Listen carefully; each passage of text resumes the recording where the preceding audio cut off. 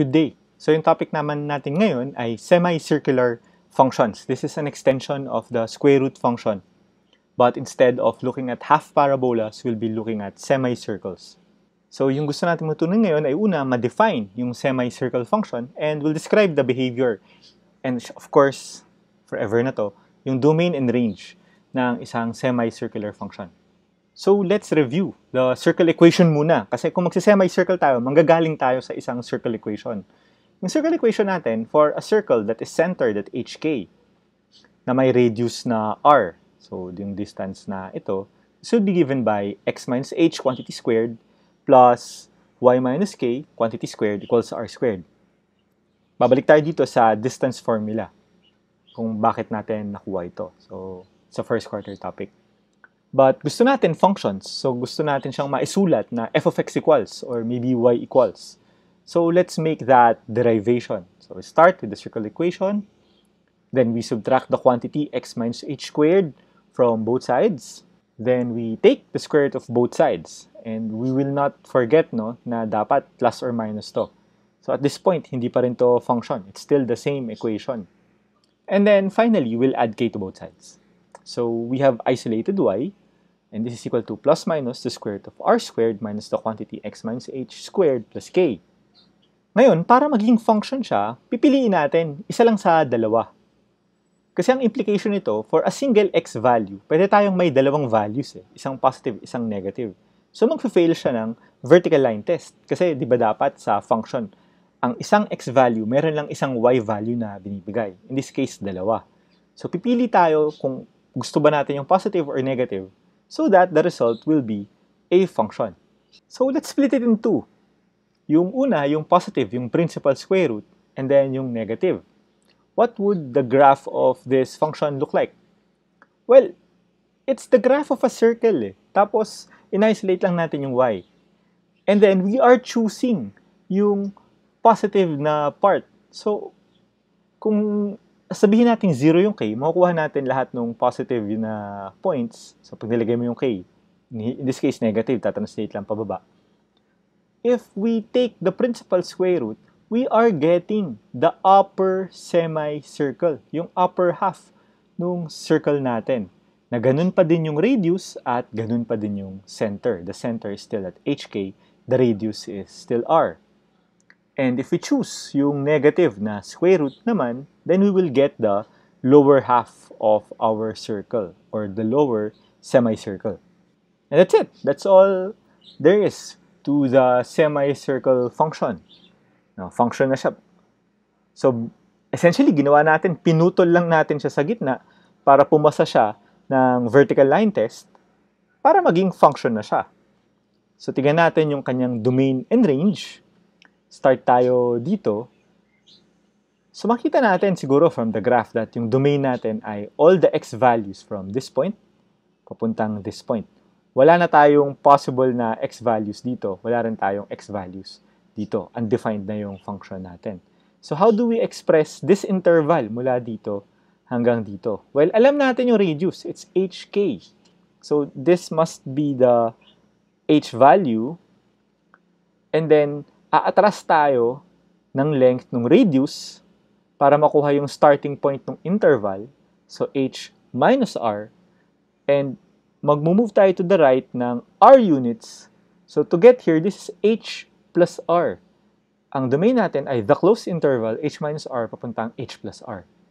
Now, our range will be from the center papunta dito sa pinakamataas na point nung circle natin. But this distance is also the radius, so that would be the interval from k papuntang k plus r. This is a closed interval kasi itong point na to, meron siyang value at y equals k. So, kasama siya dun sa interval ng range.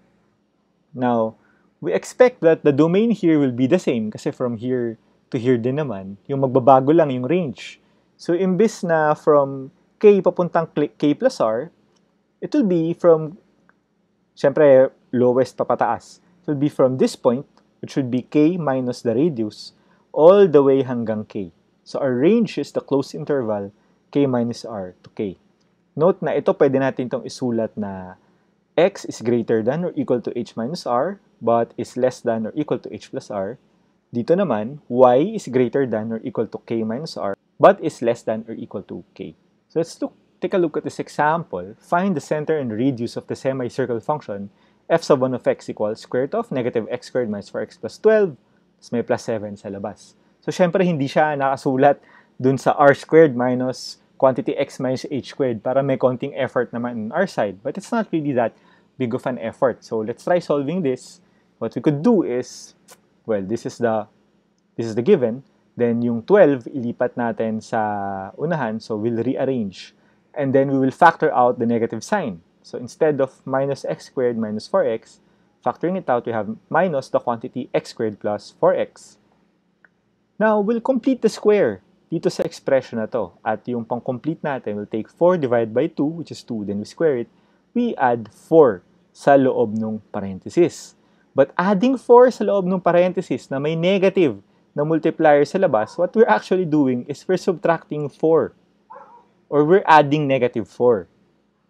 So, dapat walang mangyayari dun sa expression natin. If we're adding something, we have to be subtracting something. Or if we're adding a negative value, we have to add the positive of that negative value para mag-add up sila to 0. Walang effect dun sa expression. Kumbaga, gumaganda lang yung form, but the values do not change.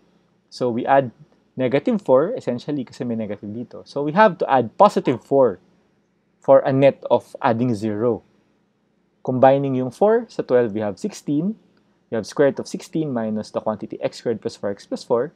Tapos sa labas sa square root, may plus 7. And expressing this as r squared minus the quantity x minus h squared, we'll have 4 squared minus the quantity x plus 2 squared. Tapos may plus 7. So, sa ganitong form, alam na natin yung tatlong bagay. Yung x-coordinate ng center, y-coordinate ng center, and yung radius. So, the center is at negative 2, 7, and the radius is 4. And that's it for this problem. Okay, next example. We want to find the domain and range of f sub 2 of x equals 4 minus the square root of negative x squared plus 6x minus 4. This is our solution. So, I just copied the given. Yung 4 nilagay ko dun sa dulo kasi yan yung k natin. And we observe na negative yung square root na term. So, this would be the lower semicircle. I'm grouping the terms na may x. So, I could write this as negative 4 minus, I factored out yung negative sign, minus the quantity x squared minus 6x. I will proceed to complete the square dito sa mga x na to. So, negative 6 divided by 2, negative 3 squared, 9. I have to add 9 dun sa loob ng parenthesis. But the entire group is negated sa harap. So, essentially, I am adding negative 9 sa buong radicand.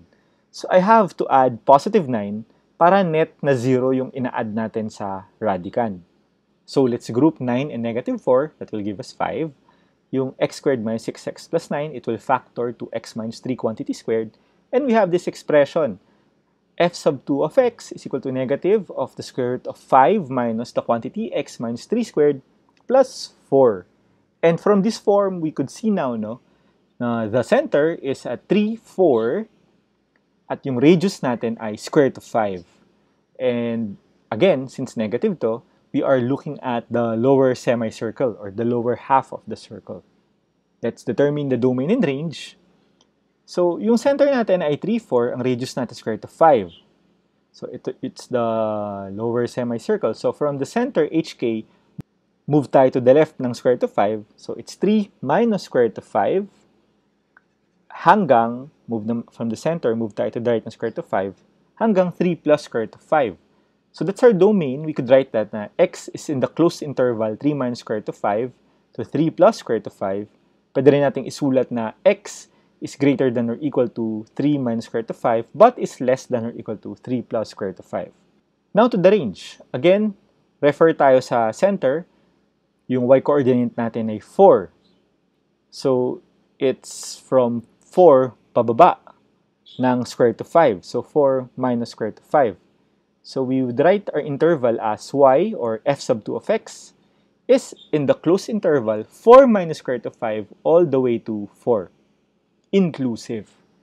Pwede rin natin yung isulat na f of x is greater than or equal to 4 minus square root of 5, but is less than or equal to 4. And that's it for this lesson. So, yung semicircle function, dinerive natin siya sa circle equation by isolating the y variable. And then choosing either the upper or the lower half of the circle. So, that's it for this week. Goodbye and thank you, and I hope to see you sa next lesson natin.